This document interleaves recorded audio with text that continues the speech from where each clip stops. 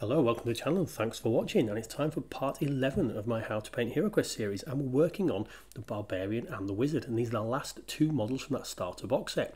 Prepared the same way we prepared all the other models in the series. A little bit of zenithal spray there on the Barbarian you saw, just to give a bit of shading under his arms and stuff. I won't really go into too much about how to prepare the models.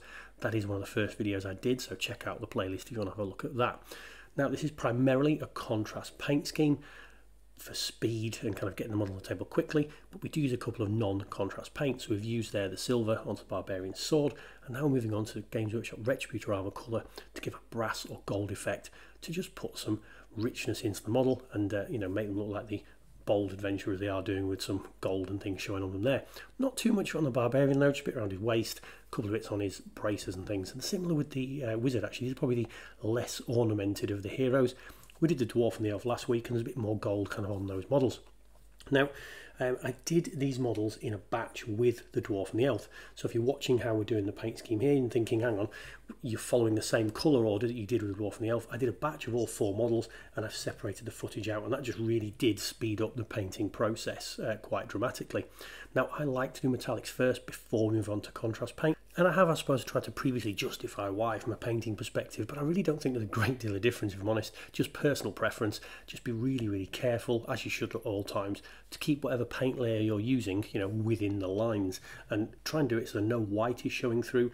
Take the paint right up to the border of where you're going to put your next paint, so you don't have those kind of white edges showing between the next couple of layers. So for me, personal preference, I could justify why I do the metallics first, and I do think there are a couple of reasons that do justify it, but people have got their own opinions, and you know what, I don't really suppose it matters a great deal, but for me I think it flows better as we're doing it.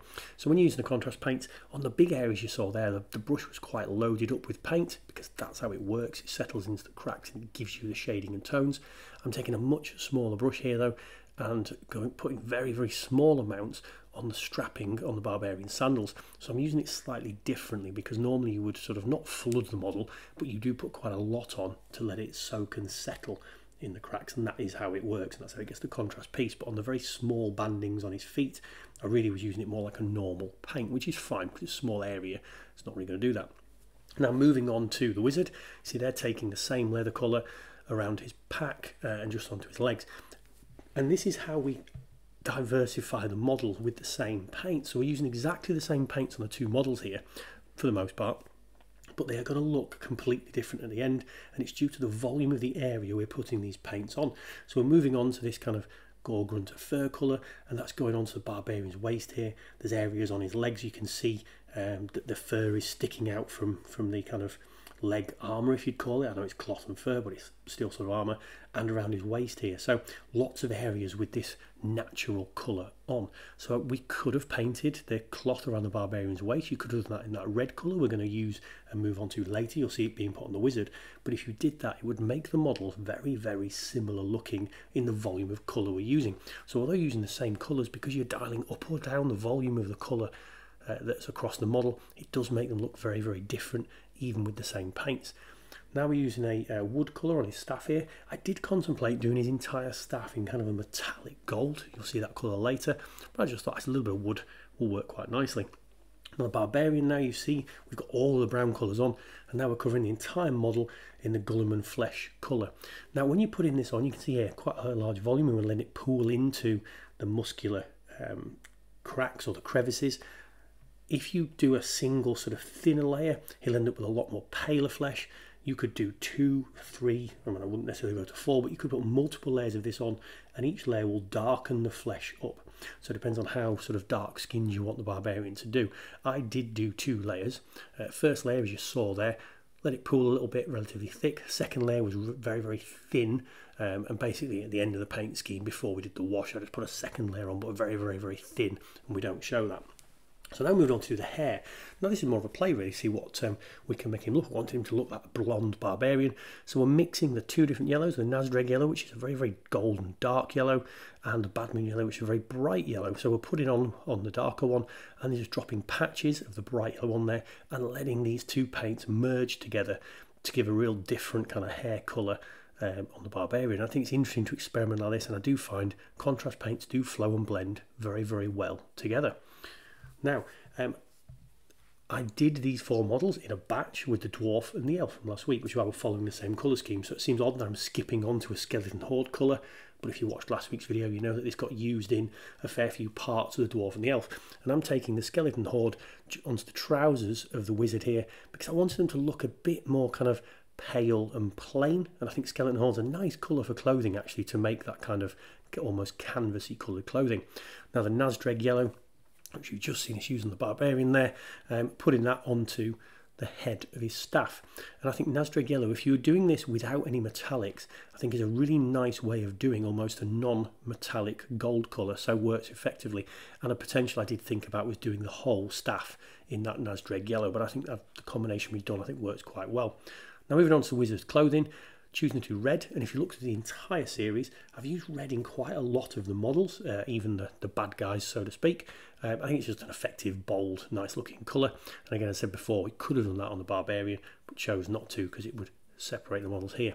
Now the rock the barbarian is stood on, just taking a bit of the Mantis Warrior green and putting little patches across there, because we're going to look at it, makes it look like the plants and things are growing on the rock. 2 ways you could do it. You could have put the green on first and then the rock colour after, or rock colour and the green, but because we were using the green in that flow, like I said before, painting all 4 models at once with the dwarf and the elf, that's when we chose to do it. Now if you've watched the scenery set, the sorcerer's kind of table, we did Magos purple on that table to make it look a bit more wizardly, and I thought, well, that's interesting, why not take this Magos purple colour and do this on the robes of the wizard, as though maybe that's kind of like a colour that the wizard's orders perhaps use. So making him look a little bit like the bad guy, because the bad guy we did when we did the sorcerer, we did use Magos purple on the sorcerer as well, but I think it almost makes it look like a wizardly order that's around the realms where these guys are, so that was quite interesting.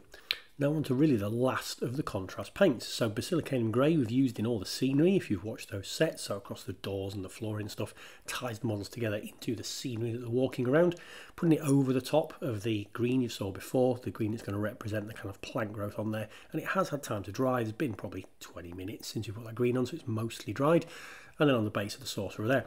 So, and that is the contrast stage, so a very, very quick paint scheme. The only thing we've got left to do is the wizard's hair, you can see there, and I've kept him to this stage because I want to do his hair grey, making him look a little bit aged, you know, a bit Gandalf the Grey type thing, in terms of his physical appearance in his head and his hair colour, and works quite nicely on there. Now I've let them thoroughly dry before this stage, because this is a wash stage that we're covering the entire model in the Seraphim Sepia shade. So really do leave it. I think I left it the following night before putting this shade colour on, because if you put it on too quick you will move and reactivate that contrast paint, and you certainly don't want that, so there's no point rushing, just leave it to really thoroughly dry. So a really good layer of this shade. You don't want it pooling up in any places, you don't want big bubbles and lumps building, so if you do, just move it around with a brush. And here are the finished models. Really like how the barbarian has turned out. I think the contrast methods work particularly well on this flesh, and the variety of browns and shades you've got there. And the wizard, I think, has got a little bit dirty, if I'm entirely honest. I think I went a little bit too heavy with the shade. You could absolutely correct that with just a little bit of normal paint onto his face and stuff, but still like the model, and for the speed of the colour scheme, really impressed. And I think the barbarian, for me, probably tops the set off really nicely. So if you enjoyed that, like, comment, subscribe, all that YouTube jazz, and I will see you on another video.